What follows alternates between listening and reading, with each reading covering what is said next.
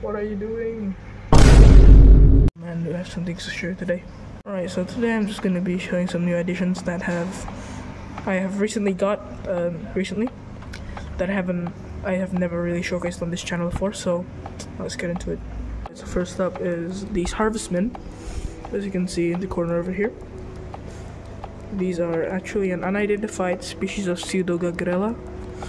So teacher from Invertebrate Dude actually, we came up with a name called the Pseudogagrella species Brastagi pale-faced. So I did recently go to a district in northern Sumatra called Brastagi, and this is where I collected these harvestmen. So they're really pretty, as you can see over here. I am hoping to be able to breed these guys in the future, and it's a species that I would really love to introduce in the invertebrate hobby sometime. But yeah, let's go ahead and maybe try to offer some fish pellets. I've fed them fruits before, they absolutely love it. So yeah. Anyway, there's a harvestman over here. I'm gonna just drop one pellet in here. Hopefully he'll take it.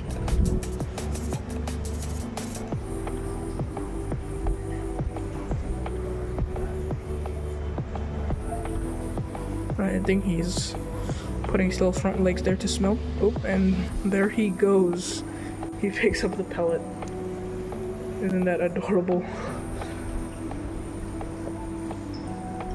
There he is. Walking away with it. Alright, I'm just gonna sprinkle a couple more down here for the rest. And that's it, I guess, for the harvestman. My voice, sorry. For the harvestman.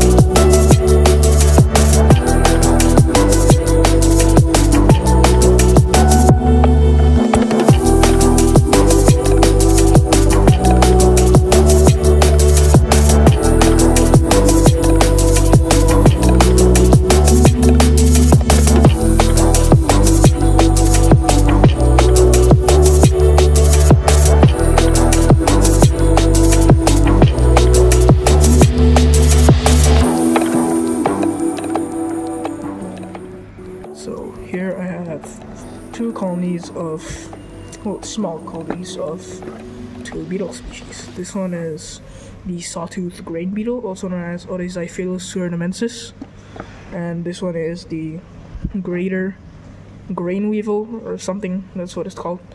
The Cytophilus ZMAs, if I remember that correctly. So they're usually under the corn. This is maize corn, dried up maize corn, and I've observed that they do really well on it. And yeah, as you can see, there's a lot of them under there. And I think since there was no ventilation holes here, a lot of them actually died out. But I have another bigger colony in a bigger enclosure that I'm keeping in a cupboard. So let me grab that real quick. Okay, this one also has no ventilation, but I don't know why a lot of them are still surviving in here. If I can find any. They're, as I said, they're usually deep down there. But if I can find any, I'll definitely showcase them. Oh, here's one right here. Never mind. As you can see over here, we have a little one over here. They're relatively small, but compared to another species of Cytophilus I have, which is the Oryzae, the rice weevils, they're quite much larger than them. But yeah, this is the Cetophilus ZMAs. Get down.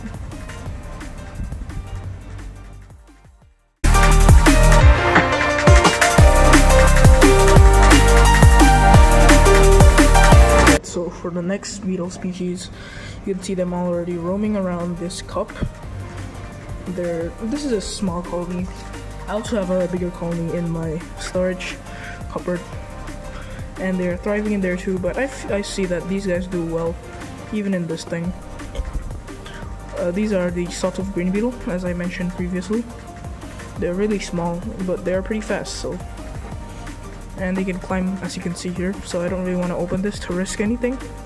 But yeah, I'm also feeding them a bit of oatmeal other than their primary substrate, which is barley is what I'm using them in, raw barley. But yeah, this is actually a millipede species that I collected also in Brastagi, the place I got the harvestmen from earlier. I see they finished their cucumber here. Oh my gosh, they're really voracious. There's only a little bit of the skin left. Ah, camera, come on. Yeah, there we go. Oh, there's actually a little millipede clinging on right here. Look at him. Hello, little buddy. And I think he's pooping on me. Alright. Oh, there's a lot of poop on me as well. These guys, as you can see, the substrate is pretty much covered in droppings, but I don't think that's much big of a deal. Anyways, I'm gonna take out this cucumber and let's check them out. So here he is. This is Oxydus gracilis, the greenhouse millipede. These guys, you're probably familiar with them invading your gardens. These guys are invasive. I forgot where they're native to. I'm probably gonna write it here if there even is any. So yeah.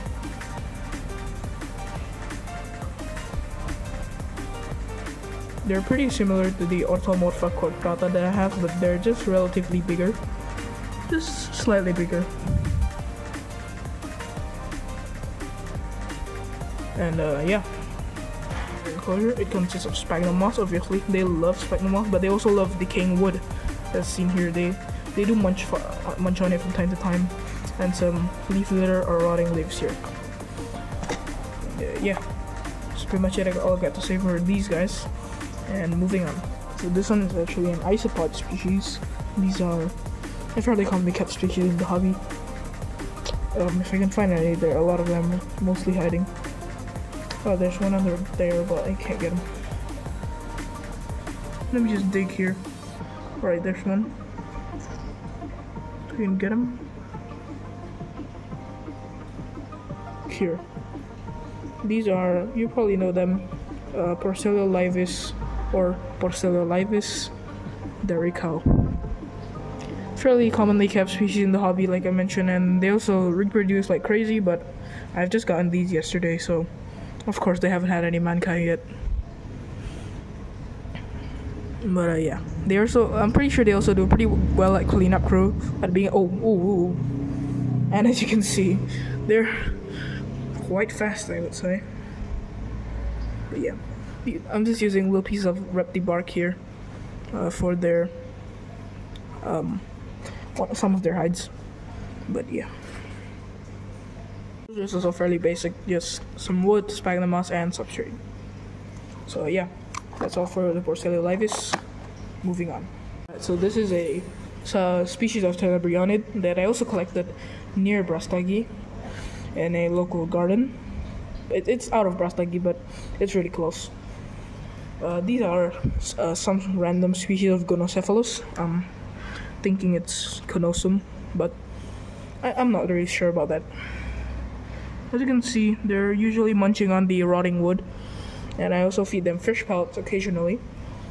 And I actually haven't fed them some pellets in quite a while now, so let's do that. In the original collecting spot, I collected 5 specimens of this species, and one died already, but I'm not sure where the other one is. Anyway, let's give them this pellet.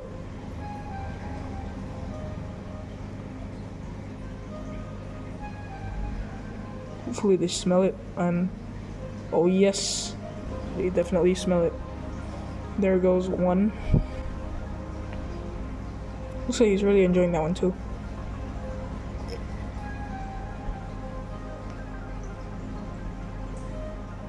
I've actually seen these guys fight for pellets before. It's pretty hilarious to see.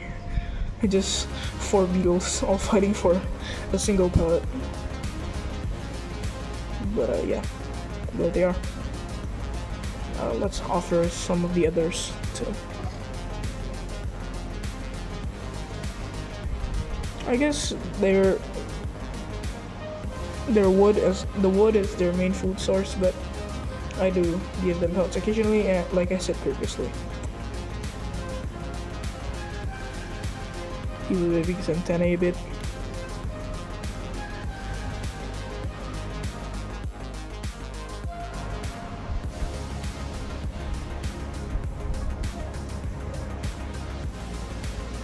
Is he gonna get it?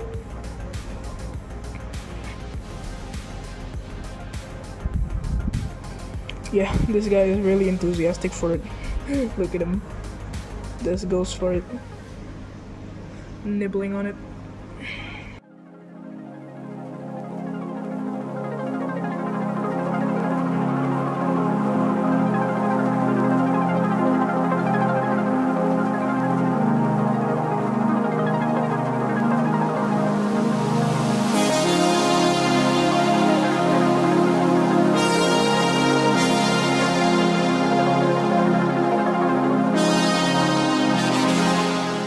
Look at this. There's actually a lot of bite marks on the wood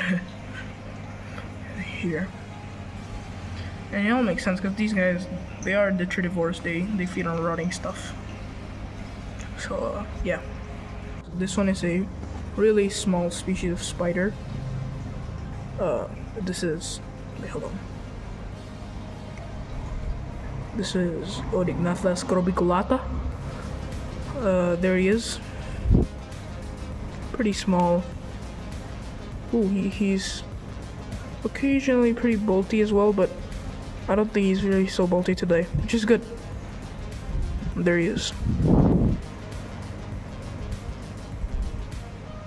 Whoa, whoa, whoa, whoa. Alright, got him. No, right.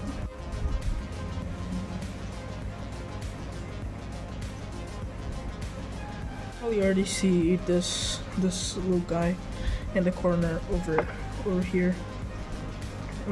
He's a Rhynchophorus vulneratus, a red palm weevil. And that's kind of an ironic name because the whole body's black except for the thorax. Yeah, that's the word. The thorax only has a single red stripe. So let's try to open the wood. Hopefully get to see him.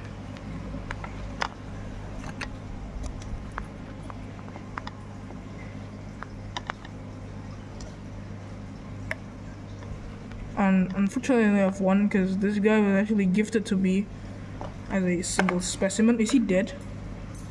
Oh no. He was alive yesterday. Oh man. So unfortunate. Oh man, look at this guy. He's actually dead. Man, that's unfortunate. But anyway, as I was saying, he was gifted to me as a single palm weevil. No extra specimens, just single weevil. But man, this is unfortunate. This is the biggest weevil species I've actually ever kept. The others are just the Oryzae, the rice weevils, and the greater grain weevil that we previously showcased on this video. But well, I guess it's how life works. Rest in peace, little buddy. This is a creature that I never expected to be keeping so soon, but well, here they are. These are some Neothermes, some random Neothermes species. There's one over there, a little worker. Hold on, there he is.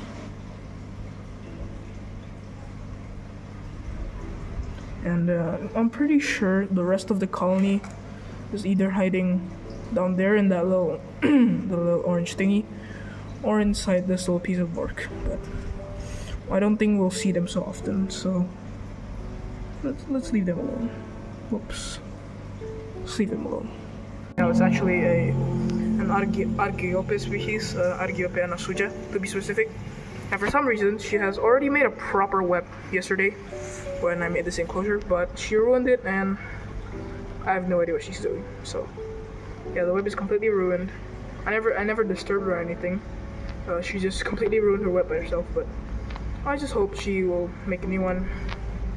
And there she is. Whee! I don't know what she's doing. I feel like she's just playing it right now. She's just going up and down with the web.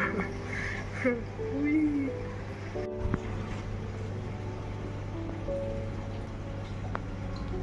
What are you doing?